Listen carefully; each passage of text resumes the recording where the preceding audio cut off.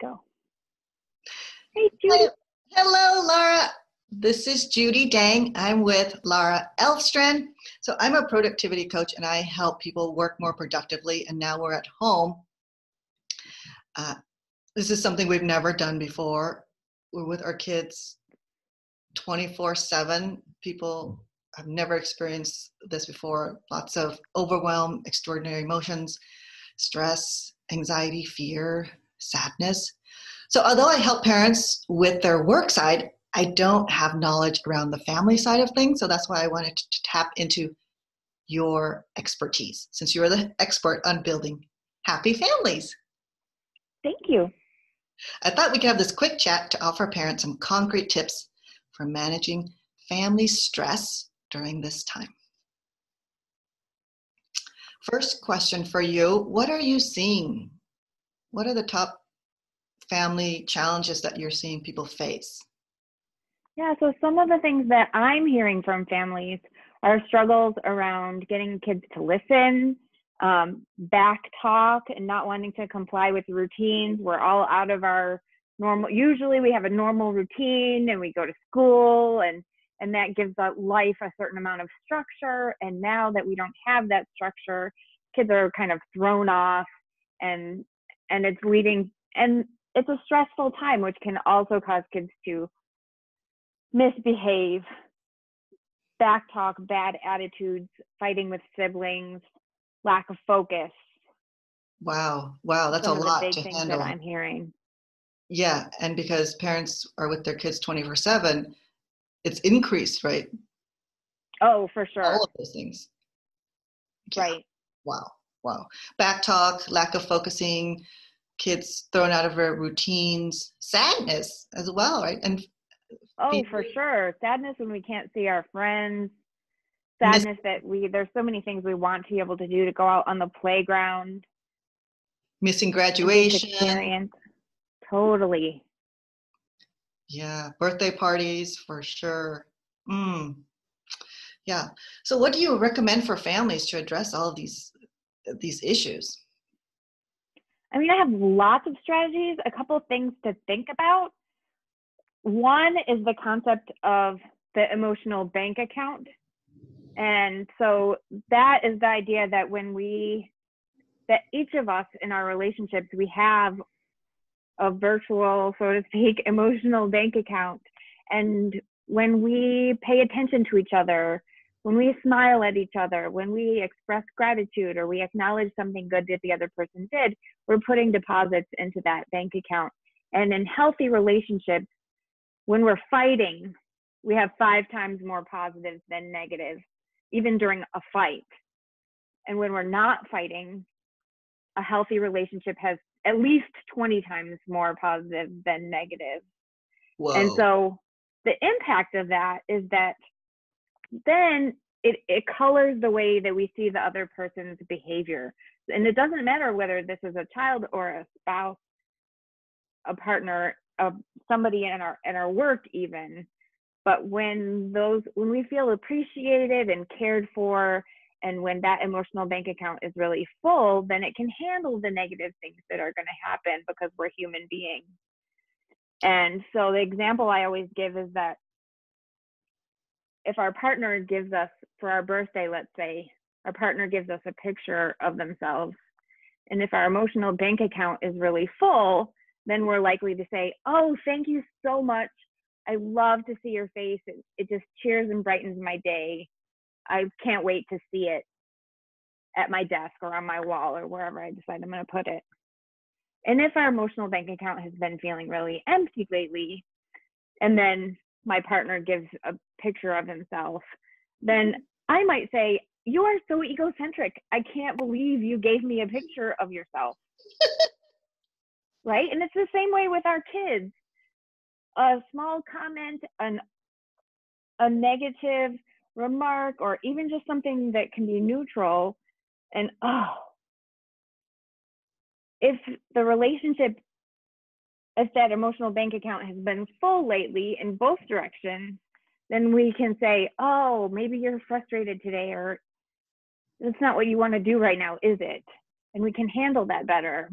But if the the emotional bank account has been getting pretty empty lately, then we're more likely to lose it. Yes. Which brings me to the second thing to really think about, which is the idea of if your hand, this is an illustration by Dan Siegel. And so if your hand represents your brain and your wrist represents the lower parts of your brain, that's for simpler things like heart rate and breathing. Some people call it your reptilian brain because it responds quickly. And your thumb here in the middle represents your emotion centers, your limbic system. And your fingers at the top here represent the cortex, which is the part of our brains that solve problems.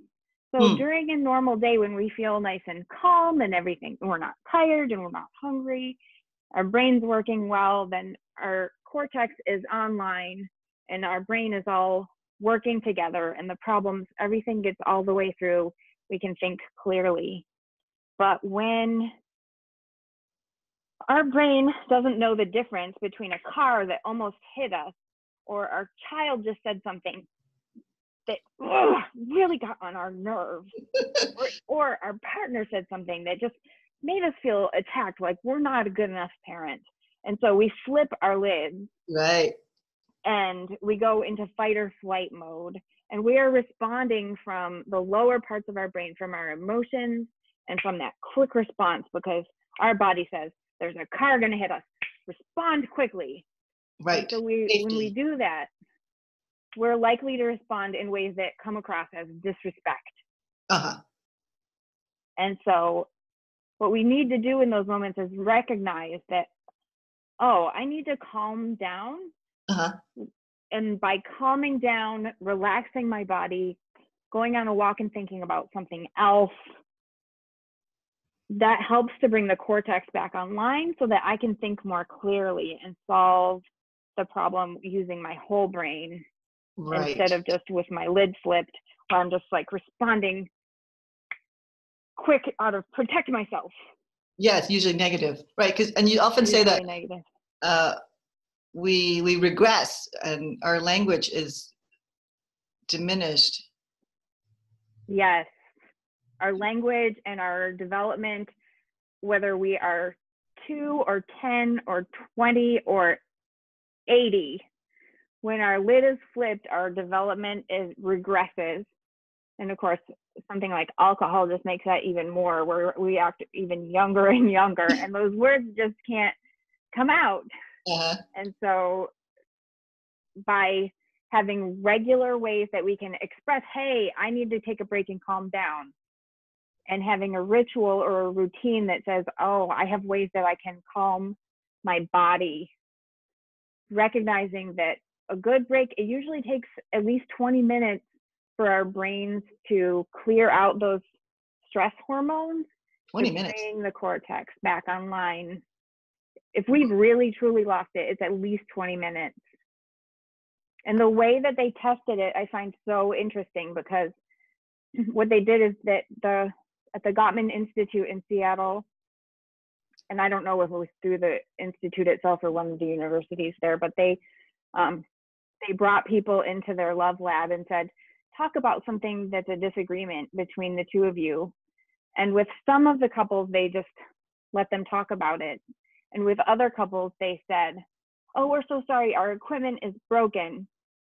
Could you please read these magazines while we fix our equipment? And so what they were doing was giving them something else to think about, so that they weren't just saying, oh, this isn't fair. I can't believe you treat me this way, or she would treat me this way. It's so not fair. But by reading those magazines, they were helping to bring that cortex back online. And what they found is that the couples where the equipment broke, had a much more productive discussion than the couples that just fought it out. Wow. And that's something we can use, like I say, with both our partner and with our kids. And that sounds like a timeout. It sounds like a timeout, and it depends how you define what a timeout is, and which is why I personally don't like to use timeout necessarily as a punishment in itself, but thinking about maybe we even want to call it something different. It's a calm down, or maybe we want to say, oh yeah, it's a timeout because but really reframing that the purpose of a timeout is to calm down, because then we can talk about what do we need? How did I feel? And then, because we still want to, with kids in particular, we still need some consequences for misbehavior, but we want to do those wrapped in empathy and with kindness, sadness, instead of anger. And what do you recommend for teenagers? Backtalking and discipline issues.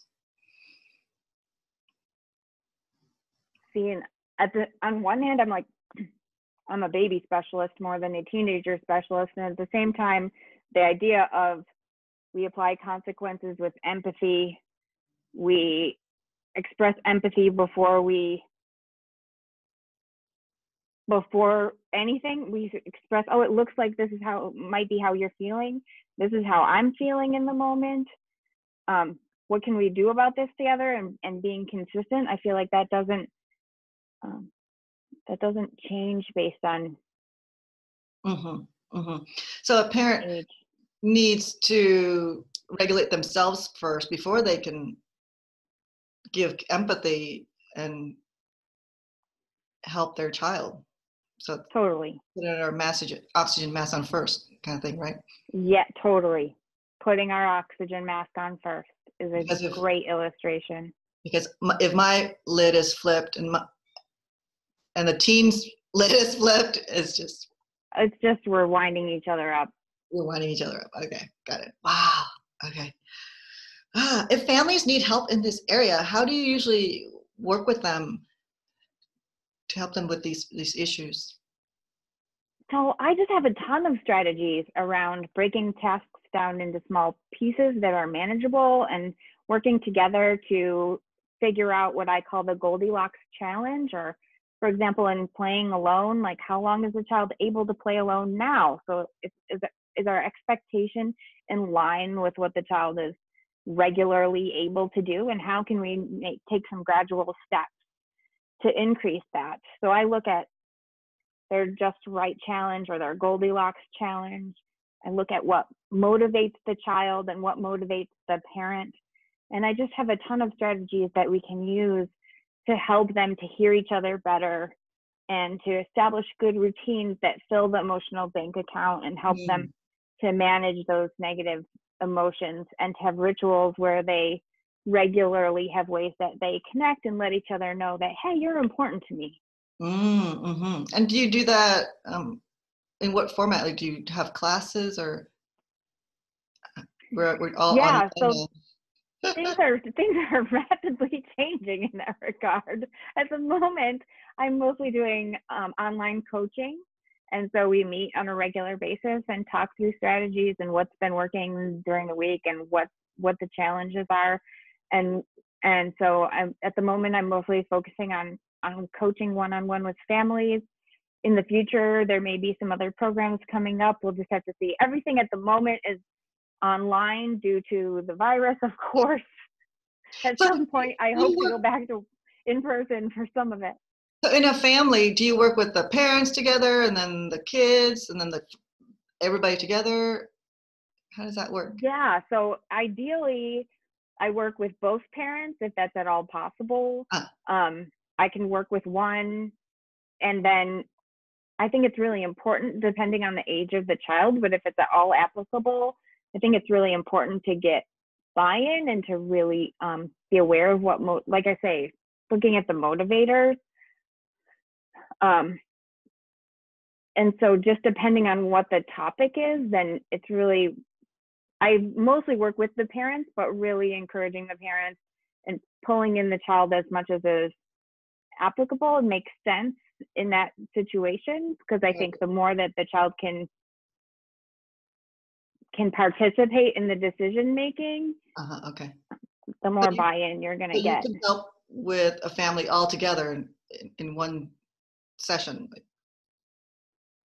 Yes, depending on as much as possible. The more people that can participate, the more likely that that everybody's going to buy into the solution. Got it. Cool. Thank you so much. That's super helpful because we don't know how long this is going to last. And I think nerves are fraying more and more every day. So these are super helpful tips. Thank you. The bank account, taking breaks, bank account, empathy. Yes. Okay. So how do people get in touch with you if they want more information? Thank you. So my website is little-elf.org. My name is Lara Elfstrand. So my company is Little Elf Family Services. And they can also schedule an appointment for a free family breakthrough session to talk about what the challenges are and what are the options for moving forward by texting the word appointment to 555-888. 555-888. Texting the word appointment. Appointment, okay. Singular. Appointment. Okay. No Great. S's. Appointment. Got it. Thank you so much for sharing your expertise. I'm really happy to have you to help in this area because, like I said, I help people with the work side, but then now with the family side, I'm at a complete loss. So thank you so much. Yeah, thank you, Judy.